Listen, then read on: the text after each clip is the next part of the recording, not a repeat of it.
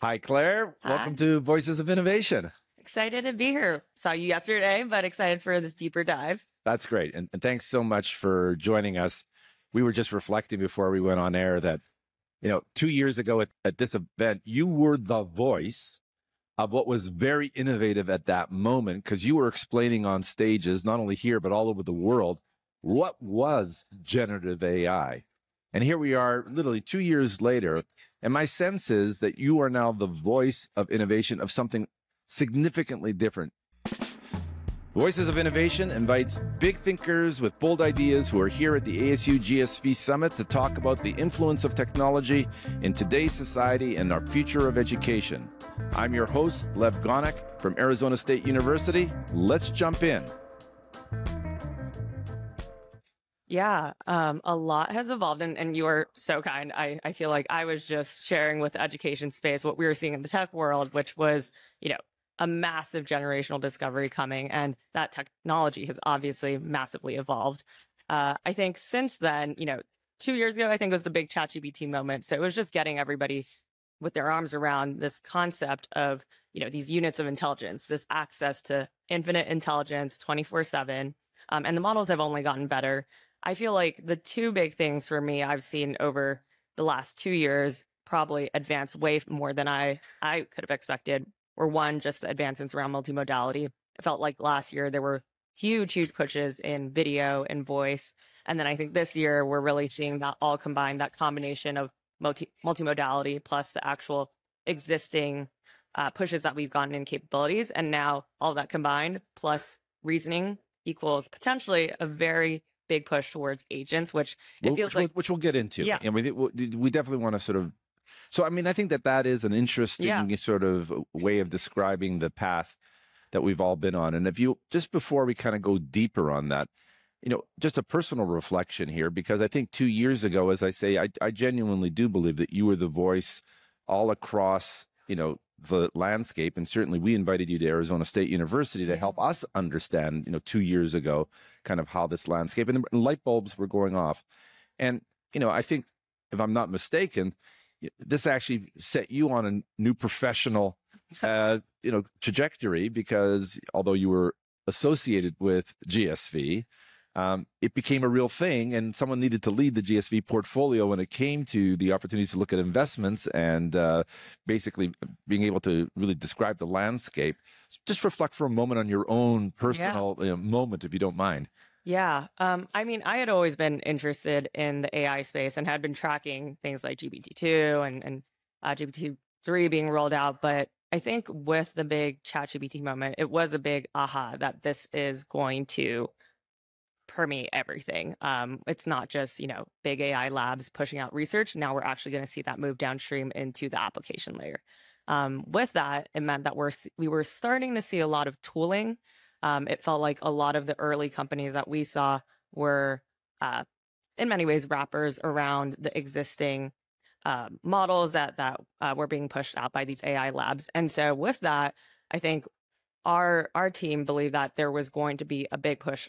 It was kind of the golden opportunity for startups to build now, because now that you have all the big companies, pushing on the infrastructure front, hopefully as we knew that token cost would go down and cost of building would go down, this would just make building with AI that much more accessible. And so we did see that come true. And what's interesting is, when I first started out, there was a small crop of AI edtech startups. That was in a category. And I think I remember I even 2 years ago made a market map of AI and edtech startups. And now obviously every company is an AI education company. Your newsletter that started about 2.5 years ago, was always essentially the intelligence source for what was going on. But I haven't, this is more of an editorial question to you. What's your sense of kind of what has evolved over the first couple of years with respect to investor enthusiasm or investor positioning vis-a-vis edtech in particular? Yeah, I think always remembering that we're still very much so in the early innings of this AI revolution. If you look at the broader venture capital space, I think almost half of funding last year went into AI startups.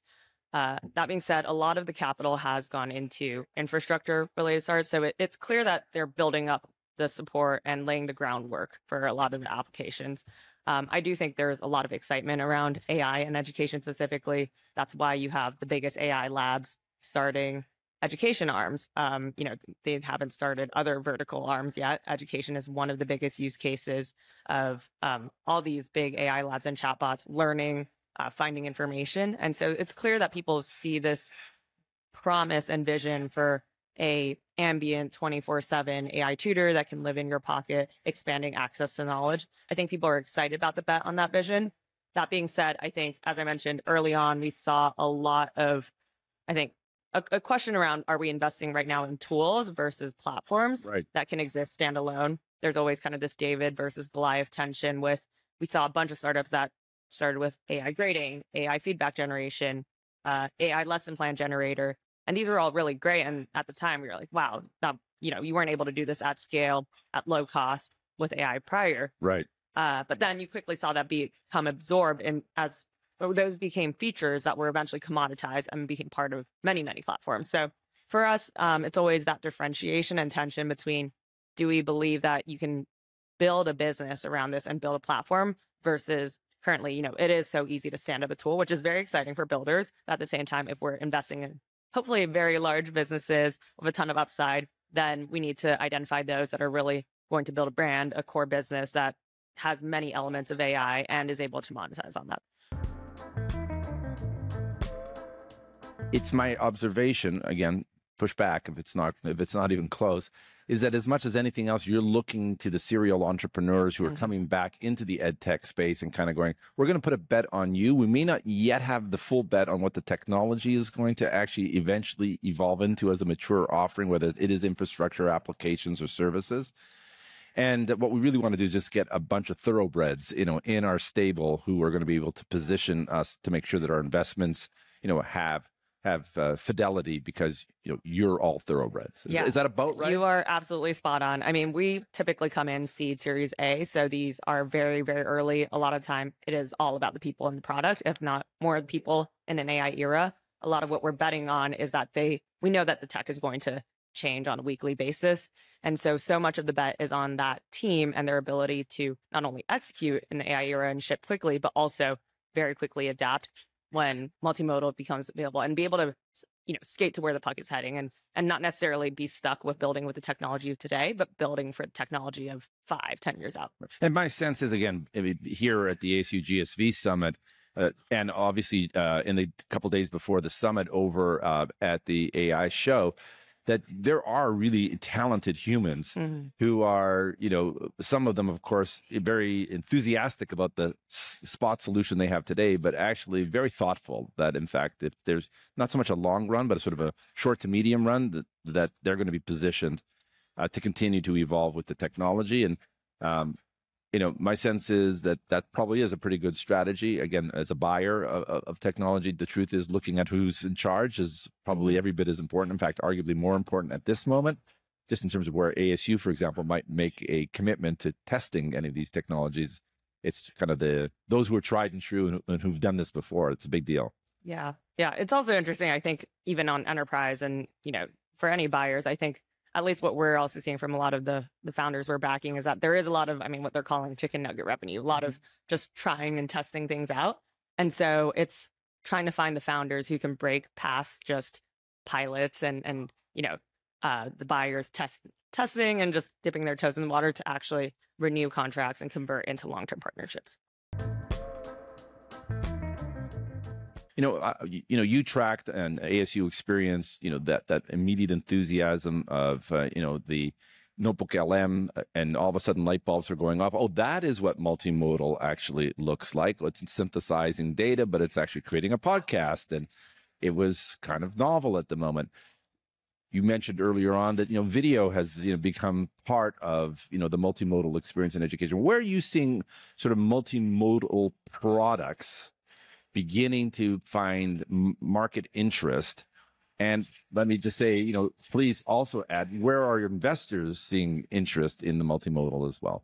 Yeah, I think voice is having a ton of momentum. I think, a lot of the bet on voice is that for the longest time, our ways of interacting with computers has largely been in the form of clicks, typing, text. And so the ability to now use natural language to talk to machines is very novel, and translate those audio commands into actions or text is very new. And so I think being able to do that, we looked at a company that was taking in classroom audio and able to turn that classroom audio and automatically help teachers take attendance, automatically help them draft up communications for after they've run that class.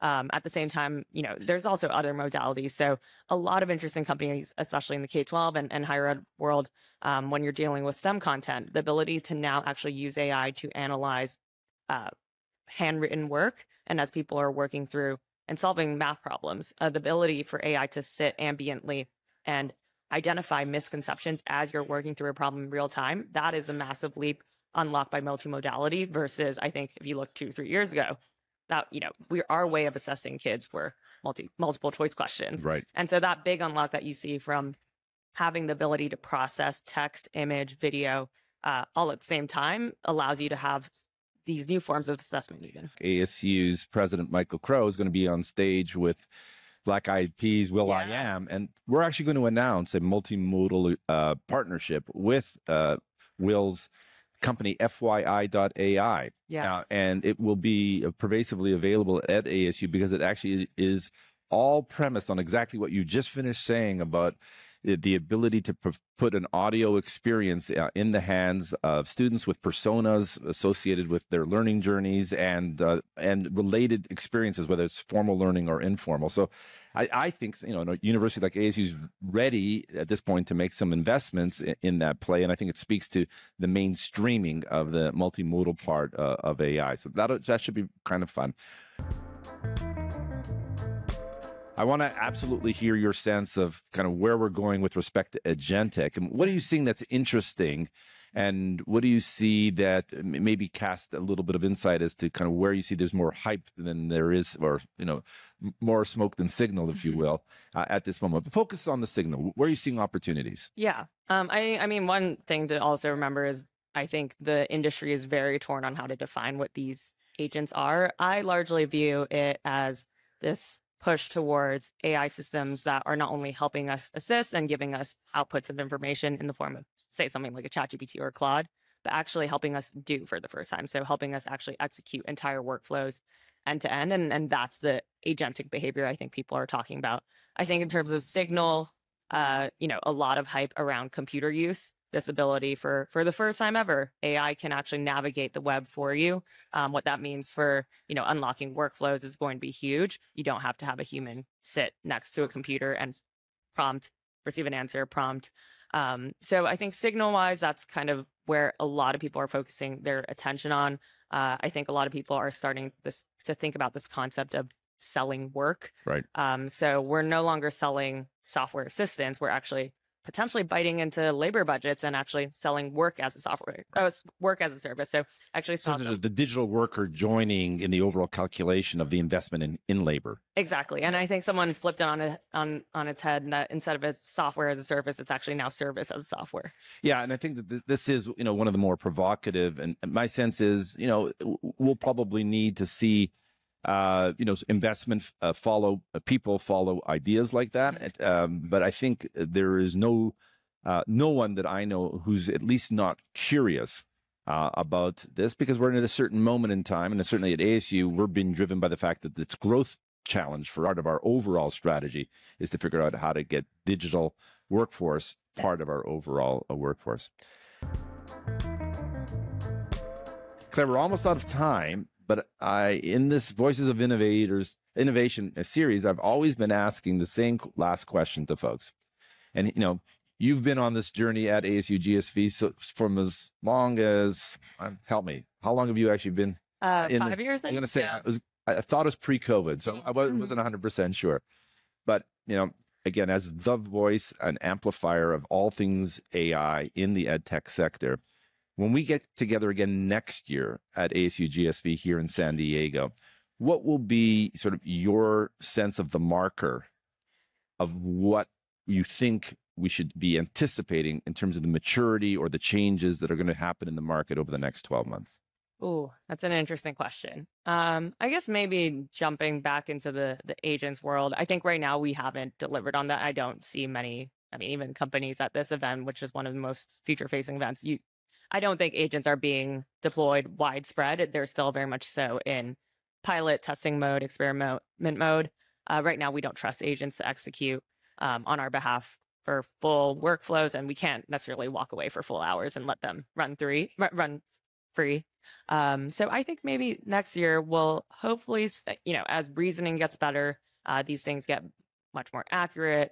And, I think we're also blending in this idea of memory as well when they start to remember how you like to do things. Persistence, in your experience, yeah. So it's not only agents that are able to do things, but also now you're adding this element of agents that are able to remember how Lev likes to do things versus how Claire likes to do things. Right. I think when we see that, potentially, hopefully next year at the pace that we're moving.